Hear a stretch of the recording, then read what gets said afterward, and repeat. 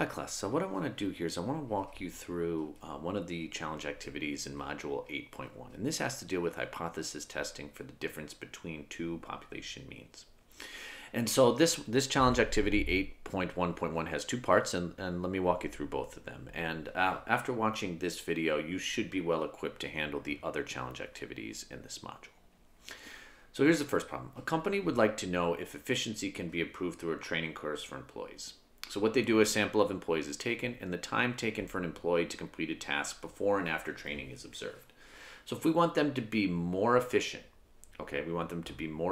what's going on here is that we want them to take less time after the training. And you can see that in the Excel spreadsheet, right? So it says before the training and after the training. So here the mean before the training was 33 I assume in minutes, 1 minute, and after it was 31.7 minutes. Okay, so you can look at the t distribution here, and so if we want to see that they improve here, so that they're taking less time, it's going to be a left-tailed test. So that's going to tell us next that it's going to be a one-tailed. So it asks, hey, what is the p-value? Well, that is 0 right here for the one-tailed, 0.051. What is the t? So the t-stat here, look, you can see right above, it's negative 2.282. What is the sample size? So where it says observations, that's the sample size, so it's 30. The degrees of freedom are n-1, so you can see that. Here it's 29. What is the point estimate before the training? X bar 1, so that's 33.1. And what is the point estimate for after the training? Well, that's X bar 2, that's 31.7 here. And let's check. And we got it. Looks like it's good here. All right, let's go on and see what the next problem is here.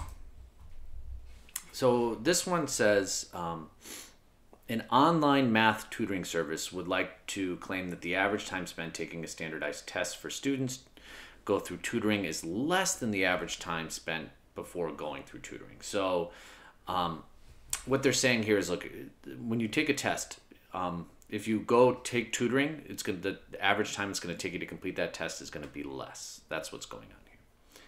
So a simple random sample of students take a pre-test and then goes through tutoring and takes a post-test. So it's paired because they're going to take the same test here. So results of the sample are shown below. So you can kind of see what's going on here. They wanted to see that it's less, okay? So it's going to be a left-tailed test. They're kind of giving that away to you. All right, what are the population parameters here? It's the mean time spent for all test takers before and after tutoring. I said here, what type of, is this two-sampled hypothesis test a paired? Yep, it's paired. What is the significance level? Well, if you look here, you see where it says confidence level 99. So that means the significance level is alpha is equal to 0.01. What is the null? So the null is always going to be a statement of equality. And what is the alternative here? Well, remember I said it was going to be a left-tailed test here.